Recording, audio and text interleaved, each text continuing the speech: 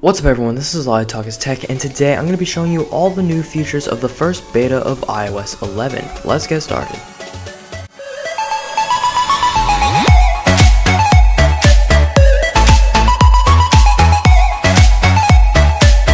So the first developer beta of iOS 11 was just dropped today. So today I'm going to be showing you all the new features of that beta, and on top of that I sort of want to add a new addition to this series. What I'm going to be doing now is I'm also going to be showing you what glitches work and do not work, just so that way you know whether or not to update if a glitch is very important to you. For example, the dock glitch is very important to me, and that's a determining factor whether or not I update.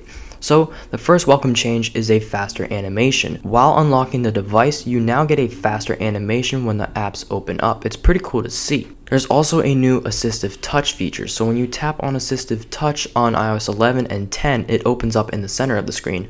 But on the developed version of iOS 11 beta 1, it now opens up wherever that little dot is on the home screen. So you can see it's kind of strange. I'm gonna have to get used to this, but I personally don't like it. It was fine the way it was before. There's also this new reachability bug. When you double tap the home button, the apps now show up on the dock. It's kind of strange, but hopefully I can find a glitch or make another glitch using this glitch. There's also the new feedback app that was not previous before, and the 3D touch lag is still there, so don't even ask about that because Apple's probably not going to fix that for a long time.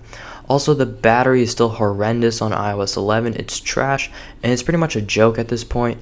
Get a Mophie case or something, because battery life I don't think is going to change for a long time. So moving on to the glitch section, you can see that the dock glitch still works. I think that this is awesome, and this is probably going to last another beta, seeing that Apple has gone this long without addressing the glitch. I personally love the fact that they haven't found out about this yet, and I hope they keep it. Also, the glitch that I found a little bit ago that iDevice Help made a video on still works, but there's a different way to access it. So this glitch will actually remove all animations on the iPhone, and you activate it by using Siri. But the problem is, when you type in your password, that's how you activate the glitch, but there's no password screen anymore in iOS 11 beta 1. There's only like this stupid thumbprint thing that doesn't even work properly. It won't scan your finger at all. It's kind of stupid, but the way to activate it is you need to activate Siri, but then exit Siri and then open up a notification and then type in your password while doing so. Once you do that, go ahead and tap on OK, and then the glitch is activated. So it's sort of strange, but it still works.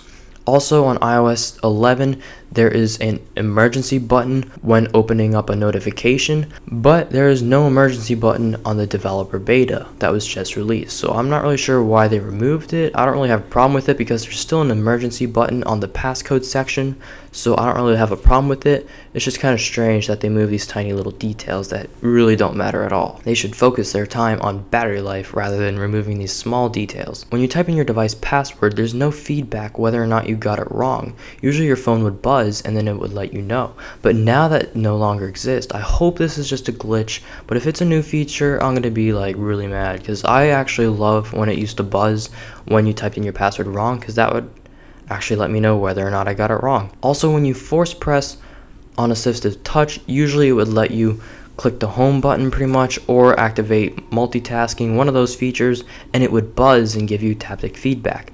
But now it doesn't do anything, just like I mentioned before with the whole lock screen. So I think Apple's sort of going a different direction with the taptic feedback. They're removing features, which is something that I do not like. Anyways, that's about it for today. Thank you so much for watching, and as always, peace.